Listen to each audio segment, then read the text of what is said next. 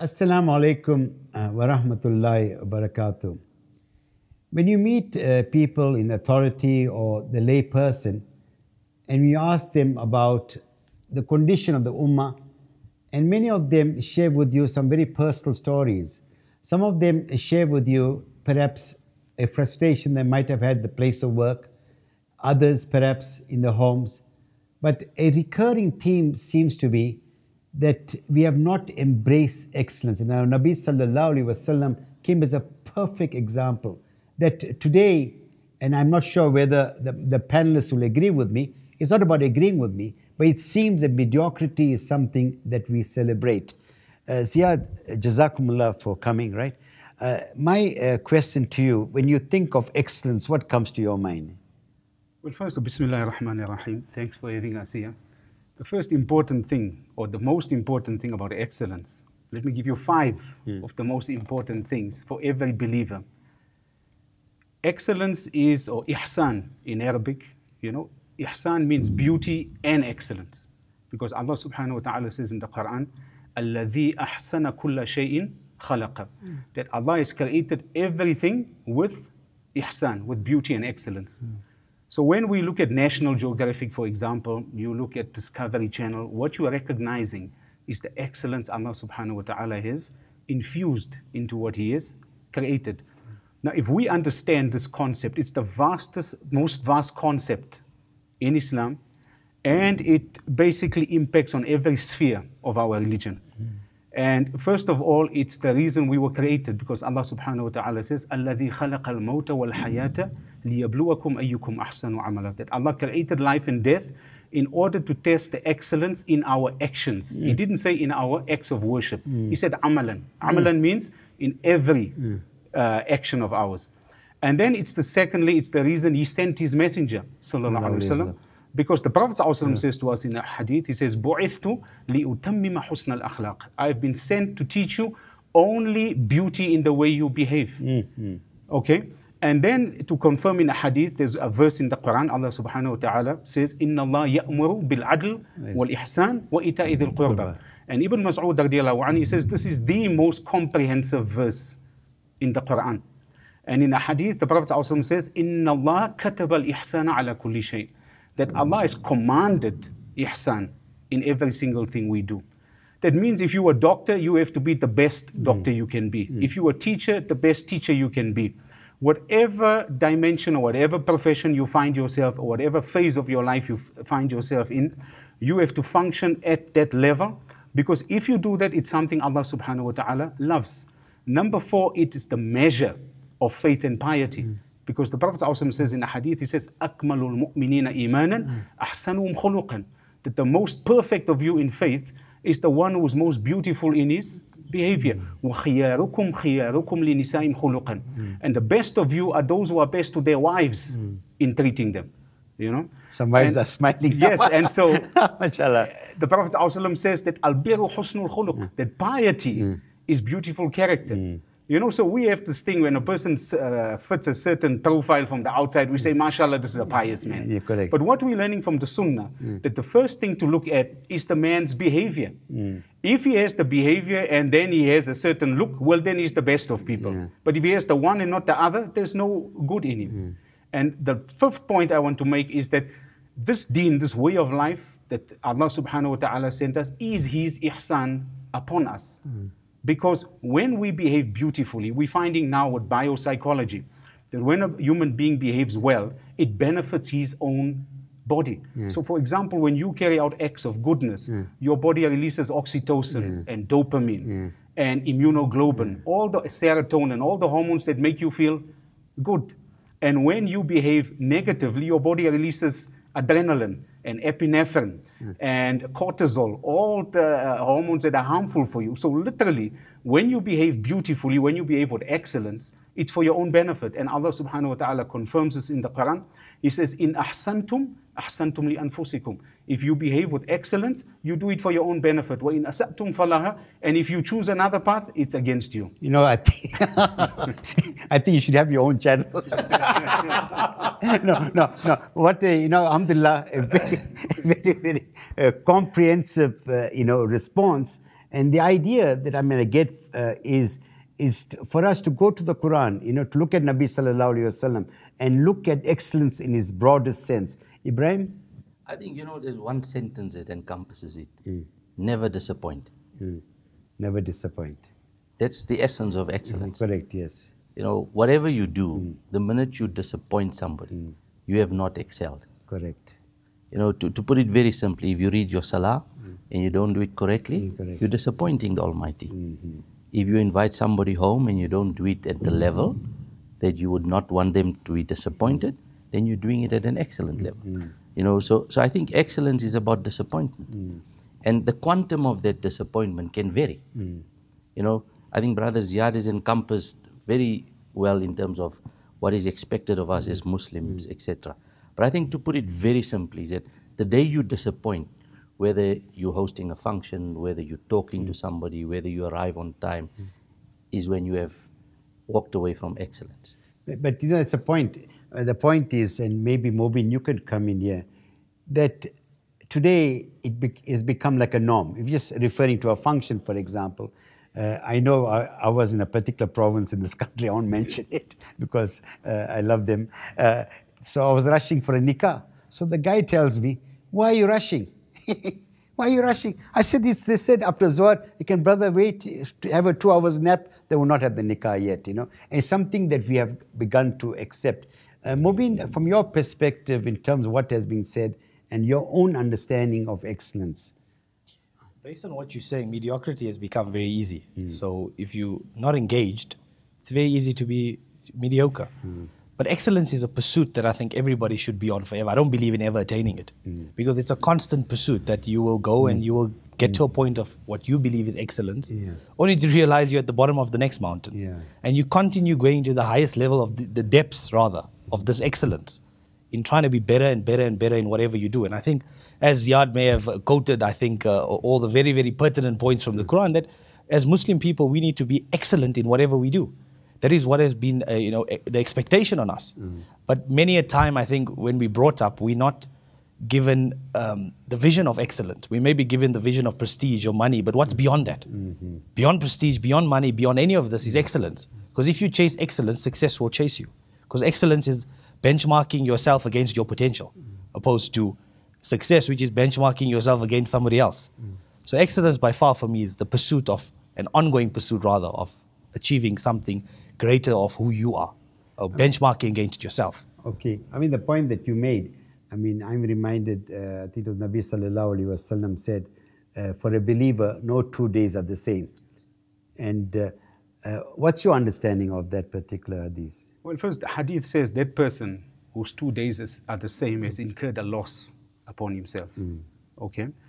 And understanding basically is, if we get back to the first verse that we said, that Allah says that we created life and death in order to test the excellence of your actions. Right. Okay? So, amalan. Muslims for a long time have come to confuse ritualistic worship with excellence. We should only excel in ritualistic worship. Right. But from the hadith that we quoted, that Allah has commanded excellence in everything, we understand that it has to be infused in everything.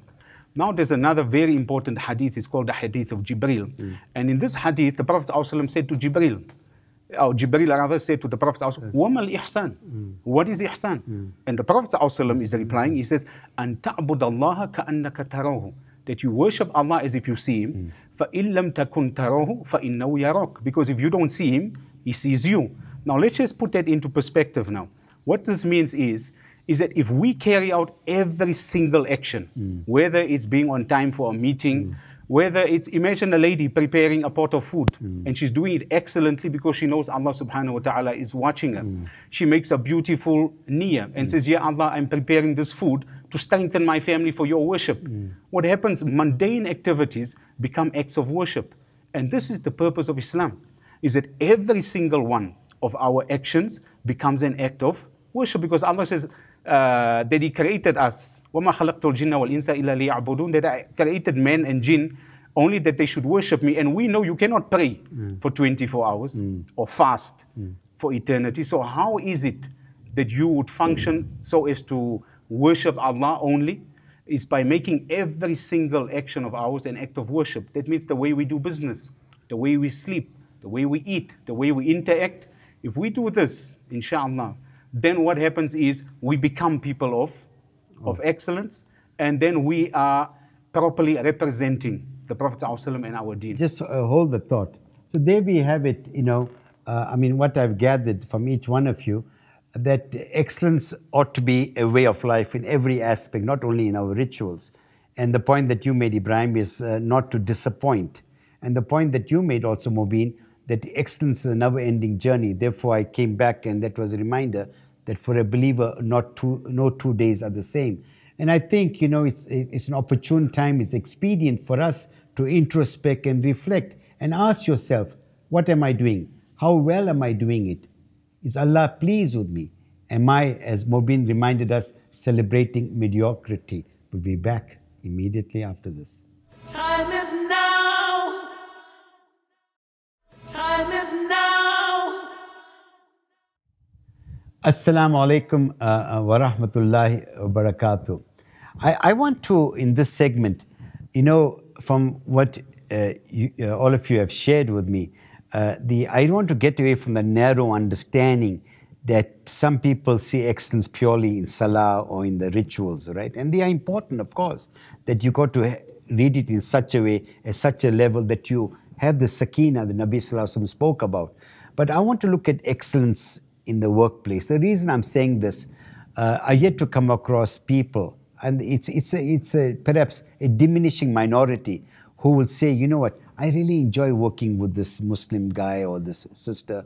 They are really good, they're very, very kind, their conduct, and so on and so forth. So when you look at, Ziad, excellence in the workplace, what comes to your mind? What are some practical things that we can do?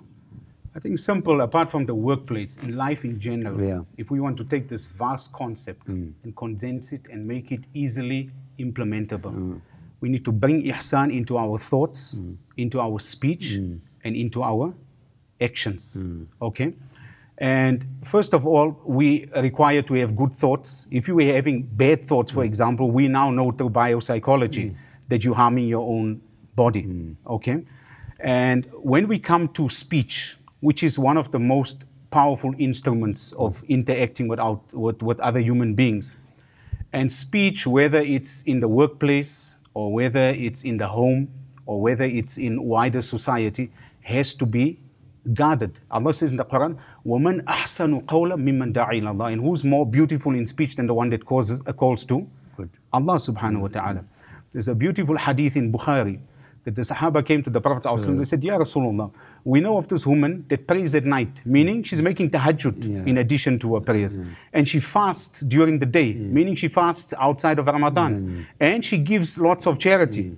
Now, let's just stop there for a moment. We would consider a person like this in our understanding today. We'll say, this is a pious, this is a sheikh. This is piety. You're right. But then the Sahaba said, but she harms her neighbors with her tongue. And the Prophet ﷺ said, there's no good in her. She's of the people of hellfire.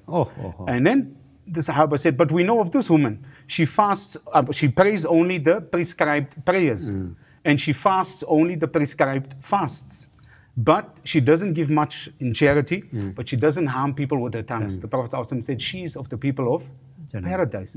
So now when we come into our workplaces, when we're dealing, coming just back to what we said about, Ibrahim brought up about pitching up on time and what we would consider the mundane activities.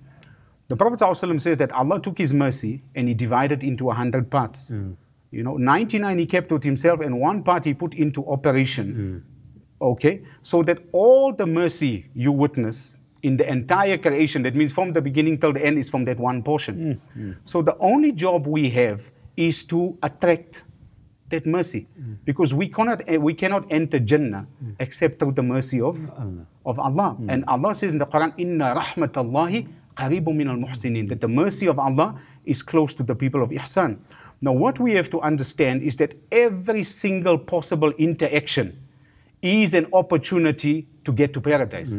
So when you're dealing with your staff, for example, talking to your person, whether it's the cleaner or your manager, that is a potential moment that could get you into paradise. Dealing with your customer, the difficult one and the good ones. The staff, the difficult one and the easy ones. So wherever you find yourself, whether you are a teacher with a difficult pupil, an employer in your workplace, a parent with his child, anywhere you find yourself, we should look at every opportunity as a moment through which we could attain paradise. Even when you're dealing with a recurring visitor like me, you know. Jazakumullah for that. Ibrahim? There's very little left to be said. I think Ziad's taken up. You know, I think, Idris, it's a challenge. It has to be a habit before it becomes something that you strive for on an ongoing basis. It's like Mubin spoke, it's a journey. It's not a destination. I think from the time when you get up, everything you do, and I think excellence, yes, as much as it's within yourself and in terms of how you treat yourself, and Ziad's referring to all the biomedical stuff that influences your moods and your actions and reactions if they're negative. I think it comes down from a business perspective, is that your dealings with your customers, your suppliers, the people you interact with, keeping to your times, you know, if you're a manufacturer and you're producing at the best level that you can. And I think excellence is not something that you can put in a little box. Correct, yeah. You can't. I think, and let's be very honest, I mean, we spoke a bit about mediocrity seems to be the norm, but at the same time, I think there are a lot of businesses out there, Muslim businesses, Muslim businessmen, that strive to be excellent. Yeah. And you see that excellence when you interact with them. You know, from the time you arrive at the door, there's just a whole aura of this is a professional business. You met on time. You treated with the utmost respect. The meetings are kept on time. So that level of excellence, and I'm simplifying it. I mean, in a sense that we have to practice it, and it's got to become part of your subconscious. Otherwise, it will never be there. You know, I think what we tend to see very often is when it is not excellent. But we don't tend to recognize it when it is excellent. We on your show, you're given a 10-minute segment. You ended in 10 minutes. That's not mediocrity. And you strive to do that. And let's recognize that excellence. Let's recognize that level of accomplishment. And I think that is when you start getting people to appreciate, you know, because when somebody does it, if you go to a function and the nikah is at 10 o'clock and it happens at 10 o'clock, we forget about it. But if it is at 10:15, we'll remember it. So I think it's also important for us as people that deal with humans and would deal with people all the time, is the minute we see that level of excellence, is stand up and say, thank you, in a nice way, you know, without being patronizing, to acknowledge the excellence. And I think that creates and gives people that recognition. Because the last thing you want is you strive so hard to start at 10 and it's not acknowledged. And then, you know, but if you started at 10:15, it's spoken about. So I think it's got to work two ways. If we want excellence to permeate in people's lives, let's recognize it and let's reward it. And that's how we get people to become more excellent. Mubin? I think as Muslims, if the expectation is to be excellent. If ever we're not excellent, it's purely because we're not conscious of what we need to be. But if we engage ourselves to be conscious of that and continually aim to do it, chances are we'd probably get there. Like Ibrahim saying, there's many businesses that you'd find that you just get that aura or that feel. It's because how you do one thing is how you do everything. So if you get that excellence at your core, and in, like he said, your subconscious, what starts happening is that whatever you're doing in autopilot becomes acts of excellence. So I think the tough part is to get it into your subconscious, get it into your core. Believe that as the navigation system of the world. And if you do that, wherever you're going to go, you're going to permeate excellence. In fact, I just cite two incidents that happened to me years ago, and may Allah grant all our parents the highest status in Jannah. My father used to do the books of the shop, right, you know. So one day he said to me, Idris, I would like you to do this, but only do it if you're doing it well. Otherwise, tell me, I'll get someone else to do it. That was his philosophy, right, number one. And the second one is, I visit many of my friends in their homes. And sometimes you get these kids, you know, Allah bless them.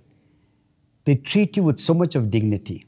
I went to one home, and the boy tells me, Assalamu alaikum. I said, you like family? He said, no, you are family, you know, uncle. You are family.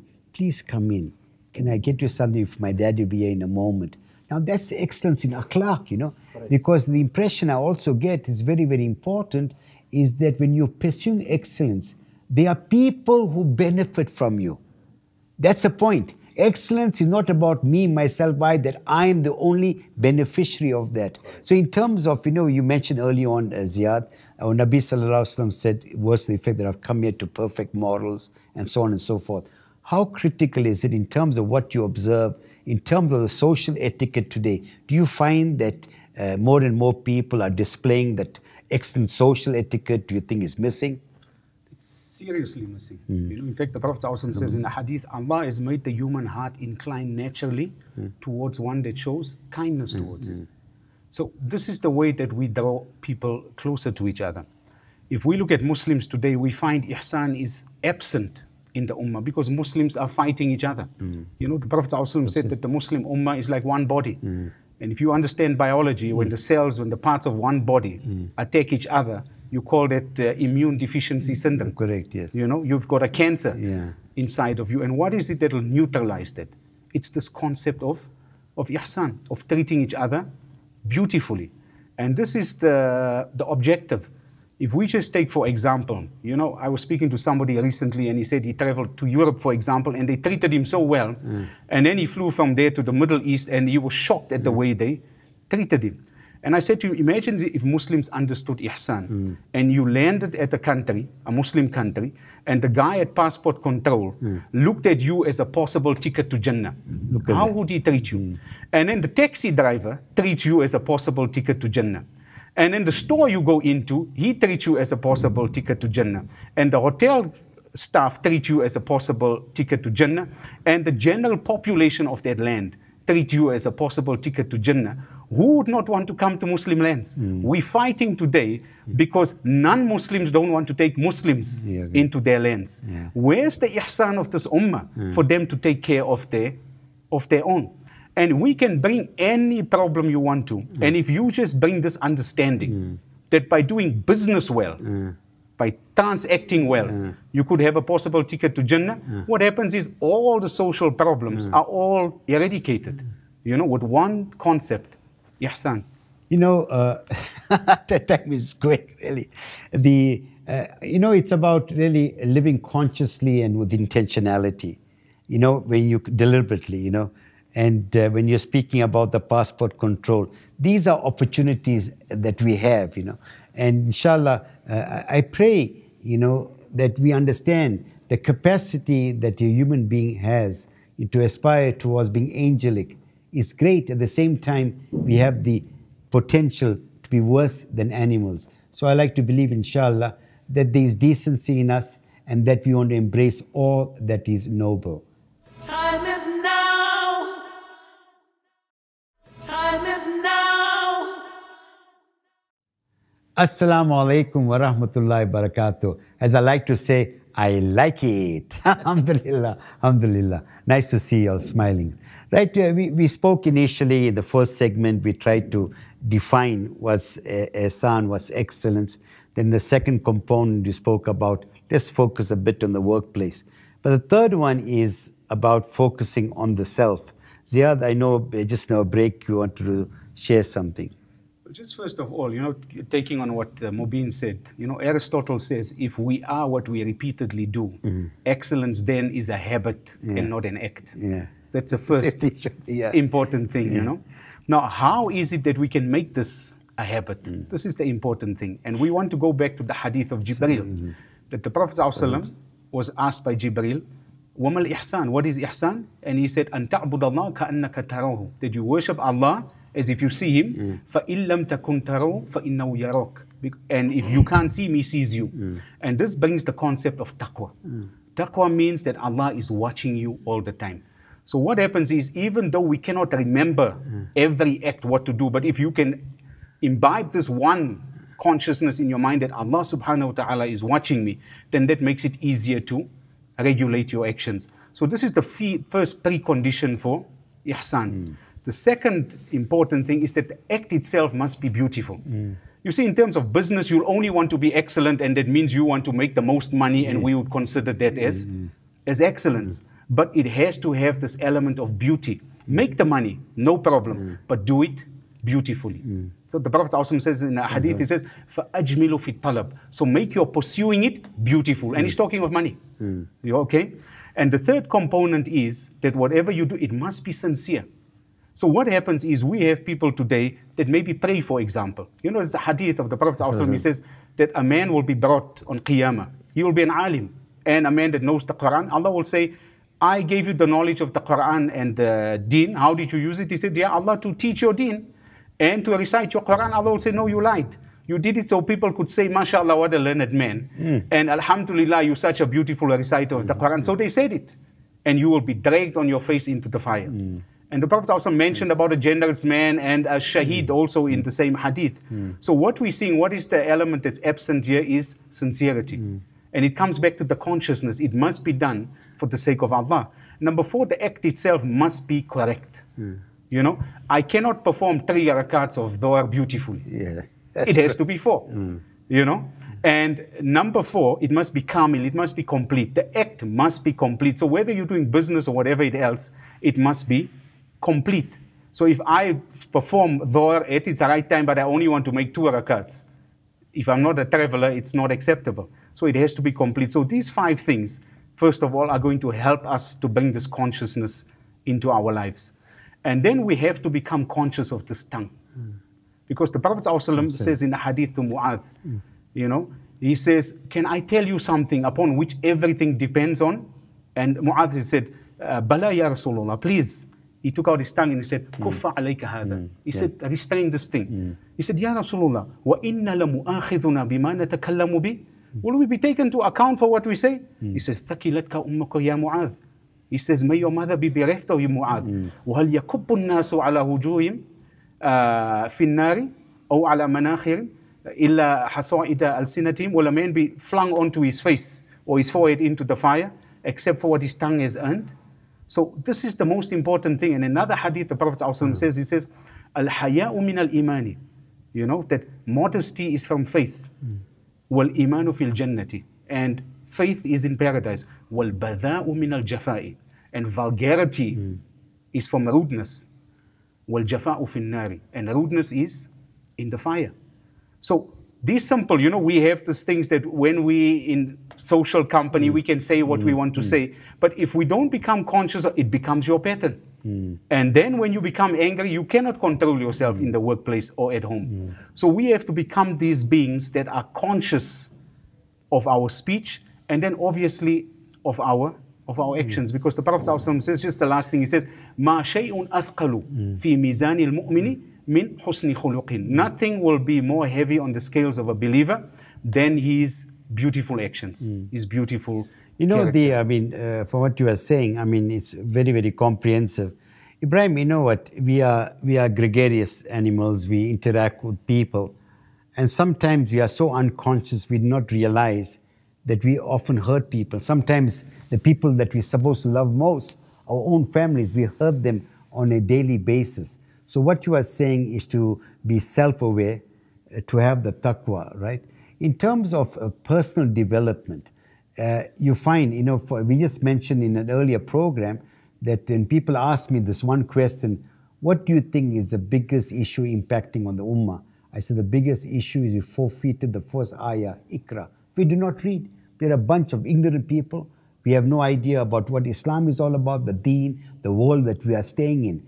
And now in terms of personal development, and I know, it's something that you also subscribe to, what are things that we should do, an individual person watching the program, for him to develop himself, to become that confident, articulate, loving Muslim again?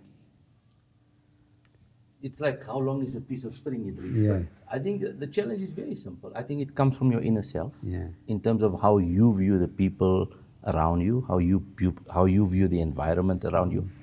To get to the levels that Ziyad is talking about is a challenge. I think we all guilty of the fact that we'll be in company and we'll make a joke, and often we say things that afterwards we realize it's not right. So I think the first thing is that there's a lot of characteristics that Islam preaches to us, which I think, it's like an equation.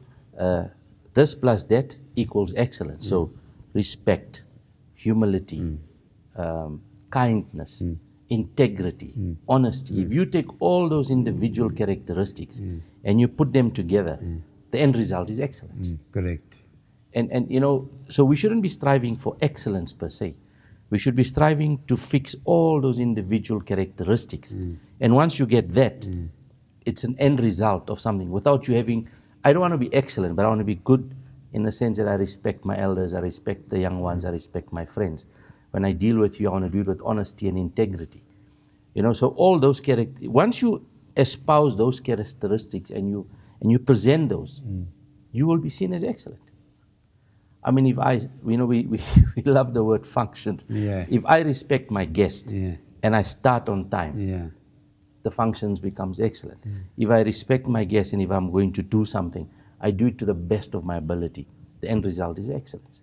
So excellence is not something that you can put in a jar and sell it. I think it's the ingredients that come from all around, and Ziad has spoken a lot about it, Mubin has spoken a lot about it, is once you practice those individual characteristics, the end result is excellence. Okay, I mean, the whole issue, and they say an apple doesn't fall too far from the tree. Perhaps, do you not think perhaps as the Amir of the home or the elders, I mean, in our own home sometimes, that we take these things for granted, that we forget sometimes that children embrace what we do. They take the best and all the worst from us. So perhaps, Mubin, you know, as parents, the family as a whole, how can we promote this? And in terms of not only they benefiting from you, they can only benefit from you when you have also developed yourself on a personal level. Of course, I think kids do what they see and feel around them. But greater than that is that if you align excellence to impact, and if you more so teach children to pursue impact, rather than pursuing money or status or prestige or any of that things, what happens is that this child chases impact and he changes the face of the world 20 years from today. Because he's got to go beyond what is the norm of what normal people are pursuing.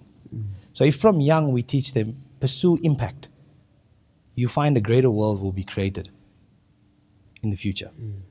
I think it's vitally important that within the home or in wherever, workplace or wherever, we teach excellence, or we live excellence. Because all it does, it creates, the world vibrates at a different level. It's a new vibration. You see something different because people are wanting to be better. People are aspiring to a higher moral code. Okay, you know, that's a point. And there was a time when the Muslim was respected, and Muslims were great contributors. They were not passive receptacles or consumers, right? And do you not think perhaps because the element of excellence, notwithstanding what you mentioned, is missing, that today we are not contributing in inverted commas? And the question to be asked is a question to be asked if, for example, today, if, say, Muslims were removed from the face of the earth, I'm not looking at the spiritual aspect, to what extent that the rest of society would be at a loss? Zero. Sadly, zero. I mean, if you look at Islamic contributions to civilization, going back to way before the Renaissance, it is absolutely enormous. I mean, from everything we use today, from what we eat, the phones we use, there's some element of Islamic innovation that contributed to that. Simple question you ask yourself, show us one leading university in a Muslim country in the top 10, top 20, top 50, top 100 universities in the world. Top few hundred, by the way. We don't have. So absolutely, I think we've lost our path. We have stopped contributing to what we believe can help. I mean, so without even debating it, yes, we would not be missed because there's no innovation. There's no contribution. So, my beloved brothers and sisters, I mean, from what has been said at the latter part of the last segment of this segment, is that we as a ummah, we are in a kind of crisis. And I think that although there are pockets of excellence in some homes, I think it's important that this should become an ummatic thing, that we need together from our leadership and everywhere else to pursue excellence unrelentingly, so that the next day is better than the day before. We'll be back immediately after this. Time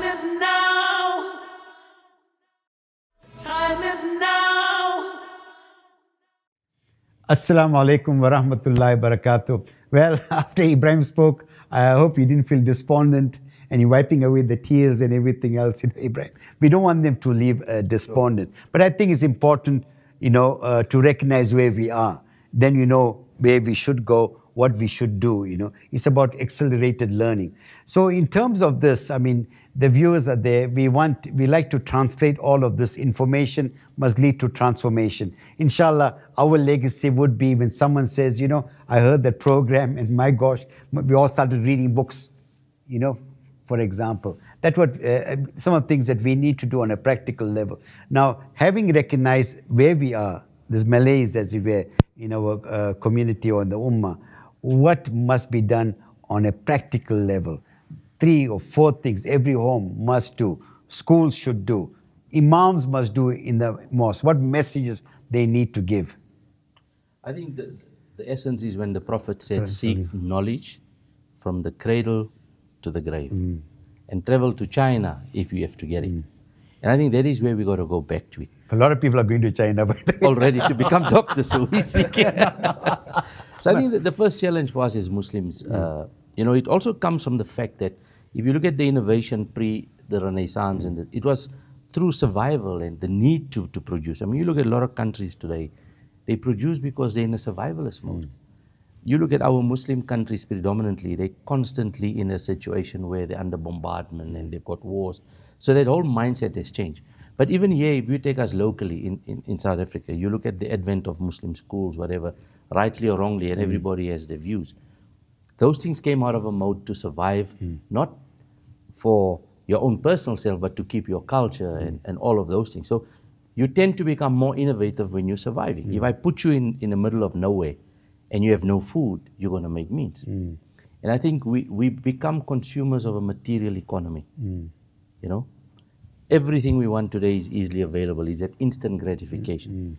So I think it starts about going back and understanding about all the Muslim innovators, the coffee innovators, the medical innovators. I mean, there's amazing books on how Muslims innovated. I mean, you look at the computer today, the phone, the essence of that started with the Muslims. And it's teaching our children that. I mean, for me, there's a couple of things, and I talk of schools. Is there a curriculum in a Muslim school that teaches our kids about innovation from Islamic civilizations? I mean, if you look at the times of the Khalifa, I mean, you said you're going to Turkey, you look at what has happened there in the times of how they ruled the world and how they innovated. We never learned that in school. We learned about the Great Trek and about Dick Whittington. So the schools need to go back and teach our children about how much Muslims contributed. In fact, Ibrahim, I know in the UK they have this exhibition. There is a book, you must have come across it, 1001 inventions, Muslim inventions. Correct. So what the kids do, they reinvent what has been reinvented, and they do a presentation. And then, what it does for them, when they go through this whole process, they begin to understand the creativity of those people who invented it and what the purpose, what a contribution. And inshallah, it inspires them also to leave that kind of legacy. Before, I just want to ask you one. If you ask a child about coffee today, what comes to their mind? They'll talk of a brand. That kahwa started with. And it's only when you educate the children do they excel. And I think that is the essence of it. It's about educating our kids and getting them going. I think for some of us it's too late. But I think the children is where it is. And I think that's where it's got to start, is that if they can see how smart and how profound Muslim civilization has been in terms of what they've contributed. Because we know the Western media marginalizes our contribution to society. And let's reawaken that. I think our most important thing is to first define our priority. Material success is not our ambition. The purpose of a Muslim is to bring about social harmony on earth. So when we're looking in the medical field, and this is what set the old people, our predecessors, apart from us, their striving to serve humanity is what made them innovate medicine. Their striving to make things easy for people is what made them innovate in terms of architecture and engineering. So the first thing, the purpose of a Muslim is to establish harmony on earth. Excellence is not an outcome, it's a habit. The outcome is success. Correct. Okay? So we don't need to consciously go and build universities. When we understand the importance of knowledge and being excellent in pursuing knowledge, the outcome will be that we will build the institutions. But it has to come back to what Ibrahim is saying, that we have to educate the people about this. Correct. Yeah. We have to educate them about the importance of, I don't want to just use the word excellence, because excellence always giving you this business kind of understanding. Right. There has to be a slash and say beauty. Okay? So there has to be this excellence and beauty in everything we pursue. And if we understand that our duty is to serve humankind, Allah says in the Quran, He says, الَّذِينَ يُنْفِقُونَ فِي السَّرَاءِ وَالضَّرَاءِ, those that spend in prosperity and adversity. وَكَاذِمِينَ الْغَيْظِ, and they repress their anger. وَعَافِينَ عَنِ النَّاسِ, and they forgiving to people. وَاللَّهُ يُحِبُّ الْمُحْسِنِينَ, and Allah loves the people of ihsan. You see, ihsan is something that we're putting into each of these categories, and the outcome is success. So Allah says in the Quran, because we want success, right? We want success in this world, but we want success in the akhirah. And Allah says in the Quran, He says, مَنْ عَمِلَ صَالِحًا مِنْ ذَكَرٍ أَوْ أُنْثَى وَهُوَ مُؤْمِنٌ فَلَنُحْيِيَنَّهُمْ حَيَاةً طَيِّبًا وَلَنَجْزِيَنَّهُمْ أَجْرًا بِأَحْسَنِ مَا كَانُوا يَعْمَلُونَ. That whoever performs, amalun salihah in Arabic means actions that balance. This is what it literally means. That means if we see sickness, we have to bring the balance by bringing the cure. Correct. If there's poverty, we have to bring balance, okay, by empowering people. If we see starvation, we have to bring the food. So when we do these actions that balance, Allah says, and you are a believer, then Allah says, we will give you the good of this world. And we will reward you according to the ihsan of your action. So meaning now that we will have to innovate because we want to bring the balance in society. When there's ignorance, we have to balance it with education. Wherever we see the deficit, wherever we see the shortcoming, we have to compensate by bringing the aspect that will balance it. And this is what's going to cause us to innovate for the sake of benefiting humankind. So, what both of you are saying is really responding to the need of the time, right? Responding to the need of the time and doing it beautifully. It's about, again, it's about a selflessness. It's about being impactful. Like, the whole issue when he spoke about the Muslim schools and everything else. There is one, are you learning to earn or learning to serve?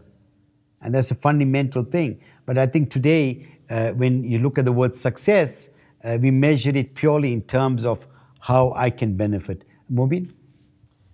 I think as Muslim people, we're a smart group of people. The challenge we have is that you grow up.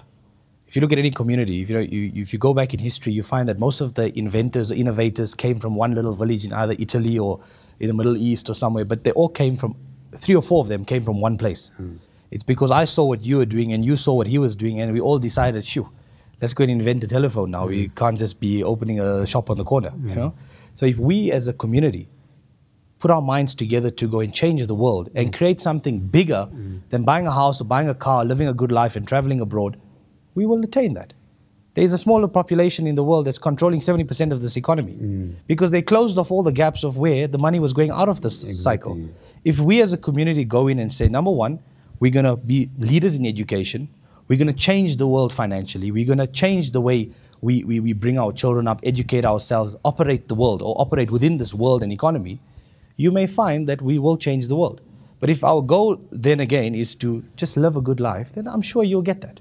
It's all dependent on what do we want. So if we can, from the household, widen that goal and again come back to impact. What do you want to do? Greater than being a doctor. There's something greater than that. Go right to the top. And if we can do that, you'd find us now moving the world in the direction we want it to go in. Alhamdulillah, there we have it. What alhamdulillah, a stimulating discussion.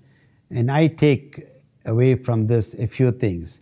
It's about having a vision, about pursuing excellence in every aspect of your life, never to disappoint. And as you were speaking, I'm reminded our Nabi sallallahu alaihi wasallam came as a mercy unto all mankind.